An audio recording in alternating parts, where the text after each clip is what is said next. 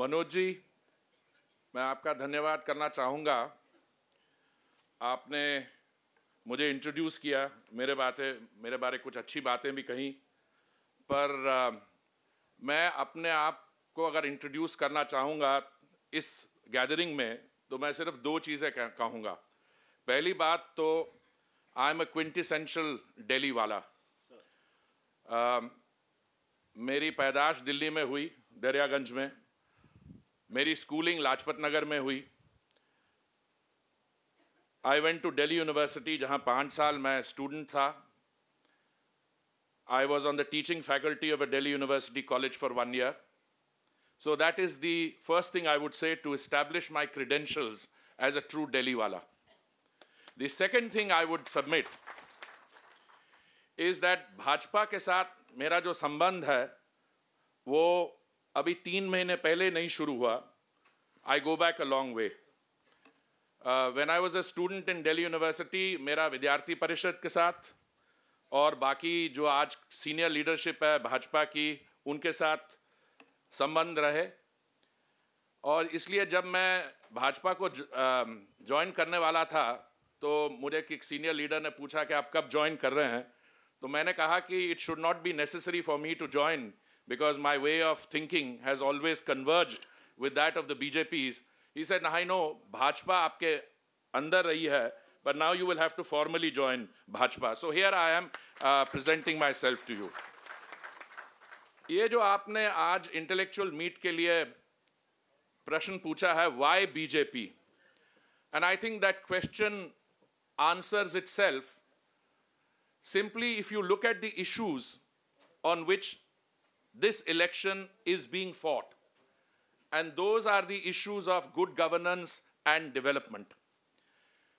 And we have had 10 years of uninterrupted rule by the Congress-led UPA, and the results are quite apparent. As we have repeatedly pointed out, the NDA handed over the reins of government in 2004 to the Congress-led UPA when the rate of growth was in the vicinity of 9%. Now when the NDA stands ready to reclaim governance, the rate of growth is well below 5%. It is just above 4%. Most important, inflation is over 10%, high food inflation, rising cost of food products, the job growth that has taken place, rather the growth that has taken place has largely been jobless. Corruption, which has broken all records, 2G, Colgate, CWG, etc. These form the background and provide the backdrop against which this election is being fought. And therefore, for anyone who has to make a choice, and you set out the choices in terms of Congress, Aam Aadmi Party, and the BJP, I would submit to you, ladies and gentlemen, that the choice is not difficult to make, because both for the sake of good governance and development, it is necessary that we vote for the BJP and we vote for Mr. Modi, Narendra Bhai Modi, as India's next Prime Minister. What has been the record on foreign policy and defense policy? Those are the two issues, Manoj ji, you asked me to address. The foreign policy of the UPA government has, as far as I can see, been characterized by hesitation, reticence, and strategic confusion. It has been directionless and purposeless, and one could even say sterile. At no stage in the history of independent India has a senior Indian diplomat been strip-searched, not for any other reason, but on account of a case brought by another friendly government with which we are supposed to have a strategic partnership. This is totally unprecedented.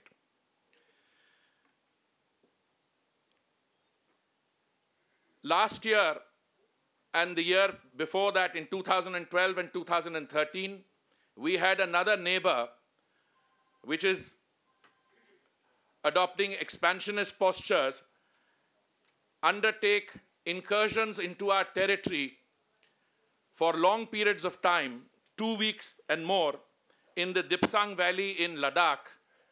And how does the foreign minister of the country choose to describe it? He says, this is only a pimple on an otherwise beautiful skin. And not to be, he did not leave it at that.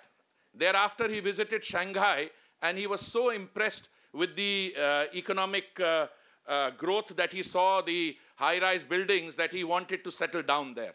That is one aspect of the mindset of the senior leaders of the UPA government, which I think we should bear in mind. But let's look more closely at the conduct of defense policy. At no point in the last 5 decades has the civilian-military disconnect been so severe as we have recently witnessed. We have a defense minister who rightly and for admirable reasons likes to fight corruption. And this defense minister, and I want to welcome Meenakshi ji here, and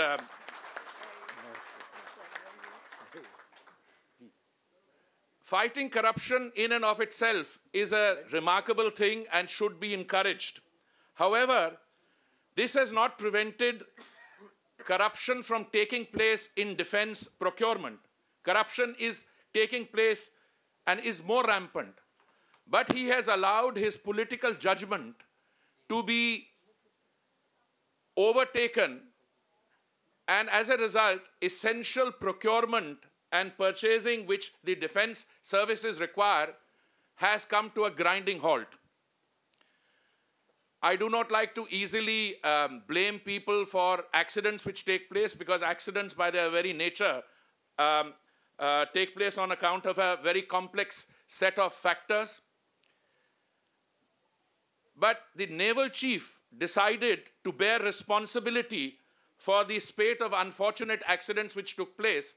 No one in the political class came forward, but it has been more than 4 weeks since the Chief of Naval Staff stepped down, and his successor has still to be named. So the pace of making senior appointments is as slow, if not slower, than the pace at which essential refurbishments and spare parts and weapon systems have to be acquired for the armed forces. Let me now come to what I think is the cause for the present logjam and state of being in foreign and security policy. I think this is ultimately traceable to the fact that we have an appointed and not an elected Prime Minister. Friends, 10 years ago, on May the 18th to be precise, the Congress party carried out an amendment to the Congress Parliamentary Party's constitution. And that amendment, which changed para 5 and introduced a new para 5C, said that the leader of the Congress Parliamentary Party would hereafter, that is starting in 2004, be appointed by the chairperson. This was a new post created. In other words, the parliamentary tradition, or even the position which Mr. Rahul Gandhi outlined in the session of the AICC in Delhi last month, that the Congress Parliamentary Party elects its leader, is not the situation obtaining on the ground. Starting 2004, the Congress Parliamentary Party constitution clearly says it is the chairperson who will appoint the leader of the Congress Parliamentary Party, and therefore the person so appointed clearly owes his position to the chairperson. And the chairperson is ultimately the place where the authority resides. So if you have this system of diarchy, and the Prime Minister, there's no point describing him as weak, because weak or strong, he has to seek instructions from a higher authority, which is his appointing authority. And therefore, we've had a series of bad decisions or delayed decisions or no decisions, largely as a result of the fact that the Prime Minister of the country is not where the authority resides, and he is not accountable, and that there is a higher authority which calls the shots. Therefore, both on the scale of foreign and security policy, if you read the BJP's manifesto, which was outlined yesterday, which is absolutely a pragmatic and forward-looking document, and I will just point out one or two areas there. It says, equations will be mended through pragmatism and a doctrine of mutually beneficial and interlocking relationships based on enlightened national interest. In our neighborhood, we will pursue friendly relations, but will not hesitate to take strong positions if necessary. We will encourage multilateral and plurilateral engagements where we are members, and they go on to name BRICS, G20, IPSA, and so on. We will expand and empower our pool of diplomats, which is music to the ears of a professional civil servant like me who's now making the transition. And then we will use our NRIs, PIOs, and professionals in order to do this. So I want to now move from foreign and security policy to what is at stake in these elections.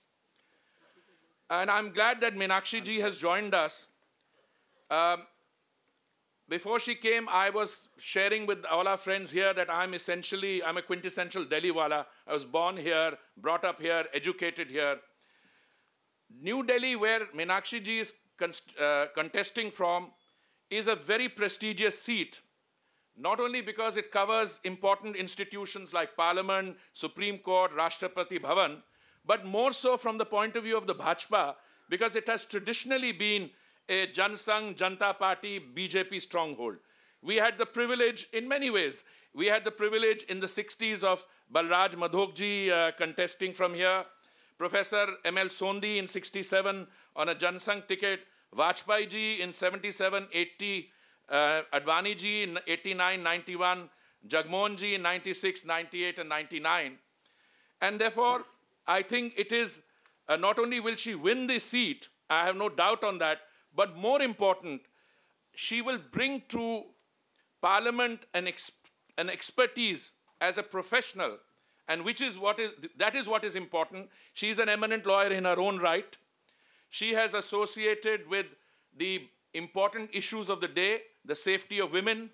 She has been associated with the drafting of bills like Women's Reservation Bill, the problem of sexual harassment at the workplace. She took up the case of permanent commissioning of women in the armed forces. She has launched a mobile phone app, Raksha, for women's safety. And more than that, the persona that she has developed as a result of forceful advocacy of the BJP's inner content and essential core on television and elsewhere makes her, in my view, not only an ideal representative for the New Delhi constituency, so that she will add to already a very famous name. Her father-in-law, of course, as I said, she's earned the right in her own way, but her father-in-law is equally strong defender of important causes. And with 90,000 youth in each constituency who are new voters, and the kind of